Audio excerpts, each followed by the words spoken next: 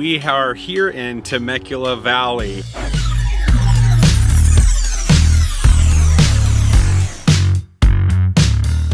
Now we've come to one of our favorite spots at Temecula Valley. We're at Doffo Winery.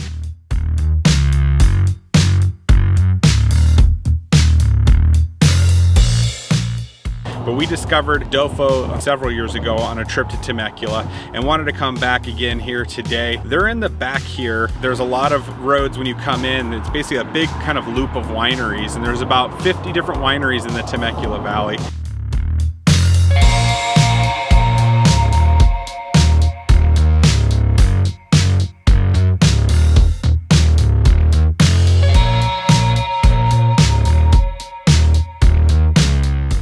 When you arrive in Temecula Valley, you're gonna see Rancho California Road, and that's kind of like the main drag where some of the oldest, biggest wineries are. We like to usually go past some of those big guys in the front and get back here to more boutique operations like Doffo.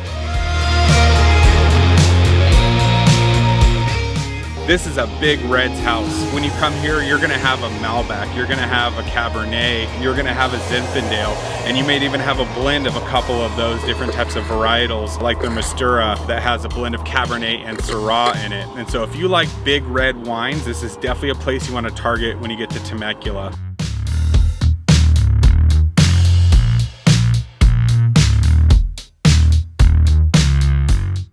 And when you come to this place, in addition to the big reds, another lure that they have is they have their MotoDoffo program where they are obsessed with vintage motorcycles.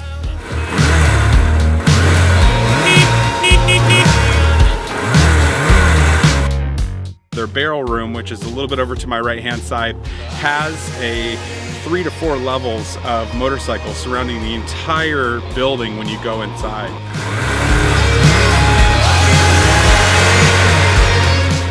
So if you like vintage motorcycles and you like big red wines, then Doffo is definitely a place that you want to target.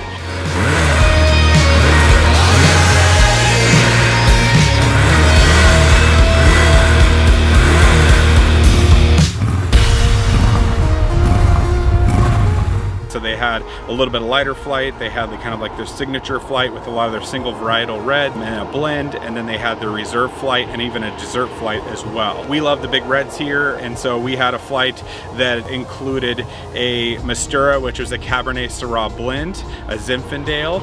We also had a Malbec and started off with a Viognier that was really nice as well. 3 big reds and a white that does really well in this area.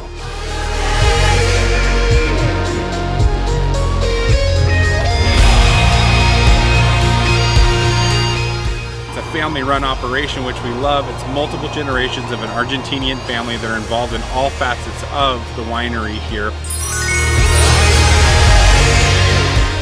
It's 2 going on 3 generations, 1 in training because he's a teenager. You have 2 winemakers, 1 father that has passed the winemaking on to his son, and possibly the next generation is to come. Cheers!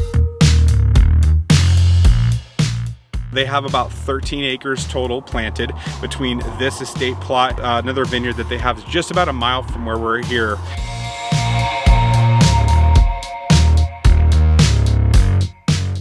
They've grown, they're not just so boutique anymore, but they grow all of their own estate fruit, and they don't source, which means they don't buy any fruit or juice from anybody else in the area or in any other location like a lot of wineries do now these days. So everything you see here on the estate is grown here and bottled and aged here as well.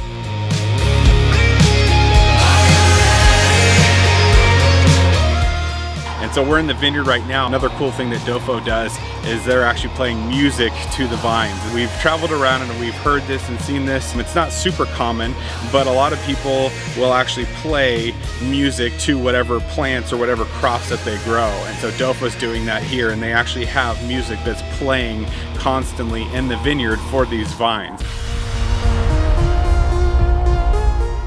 We're right amongst some Cabernet vines, some Syrah, and also some Zinfandel that we saw a couple rows over. These big red grapes were like less than 2 weeks away from the beginning of harvest, and they're soaking in the nutrients from the soil and the sun, and also some good vibes out here in the vineyard.